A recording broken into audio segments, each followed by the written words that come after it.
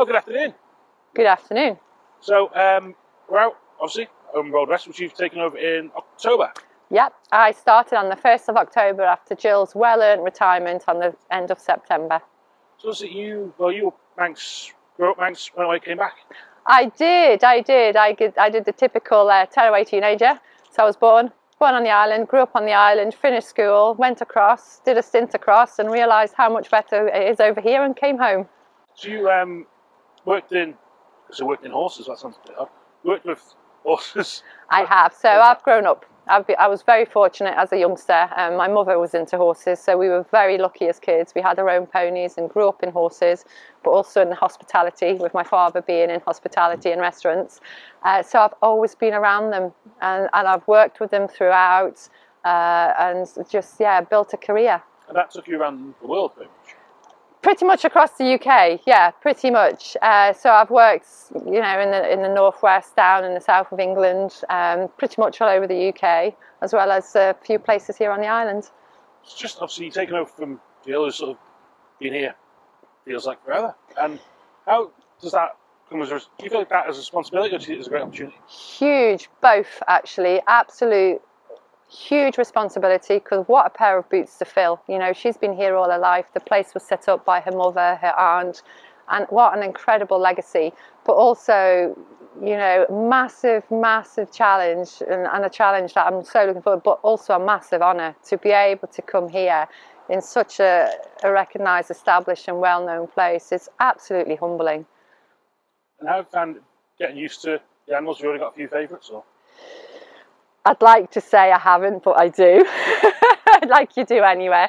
They're all complete different characters. You know, we've got the grumpy ones, we've got the friendly ones, we've got the ones that love being loved, and they're all chalk and cheese, and it's just getting to know them all. You know, I'm still learning names. Please don't ask me who the donkeys are, because I still don't know which donkey is which, because they all completely look the same to me. Well, yeah, we are doing this with donkeys, because for my own self-mission, I have to love donkeys. So, yeah. Yeah, I'm determined to be in shots. I'm going to get him in there. Bless. He's determined he's getting involved. So absolutely, yeah. Part of the action. They love it. They do love it. So just what's the plan for this year? So we've got lots of little bits in the background. So obviously, I'm sure people are aware, seen on social media, we brought in Katie Kinley to help us with the coffee shop.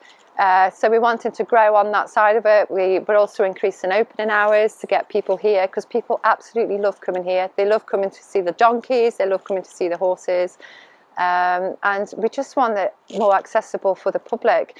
They've asked us to open more, we're opening more. So going forward, we're going to be open every weekend up until Easter. We're hoping to have a bit of an Easter special, maybe an Easter egg hunt or something for the kiddies, and then obviously open longer, you know, for the summer. That donkey's ruined my continuity. So, I mean, we've got, what, 2, 4, 6, 8, 10... So we've got 13 donkeys altogether. That's cheating, you know. Yeah, I know. So on the estate, we've got 62 horses and 13 donkeys altogether. And I think that's kind of going towards pretty much the top ends that we can accommodate here, because we are set in 93 acres of land. So it's a bit tricky managing it, you know, and rotating it. But luckily in the winter we do have use from a very kind lady of the valley to winter the horses. So at least it gives us a chance to give our land a break, so we can get it ready for when we bring all the horses up for when we open. Just find that you spoke about opportunities and challenges. You've taken on what is one of the island's sort of institutional charities almost.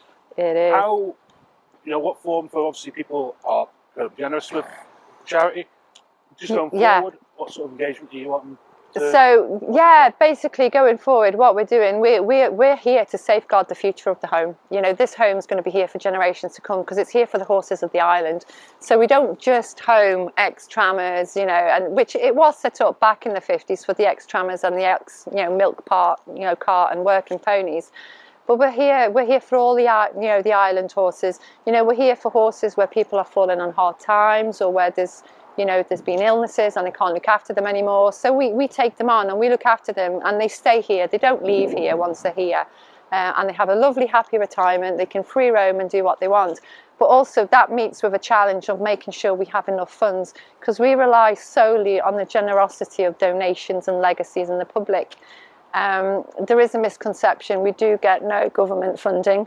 We do get no support from the Isle of Man government. So everything you see that we manage and do here is purely simply through fundraising, donations and legacies. So, well, like I say, you said you have big boots to fill, but the animal's certainly in safe hands, and we look forward to see how it plays out. I'm so excited. Bit nervous, bit scared. It's huge, huge boots to fill, but you know what? Let's give it a crack going forward. Sounds good. Thank you. Thank you.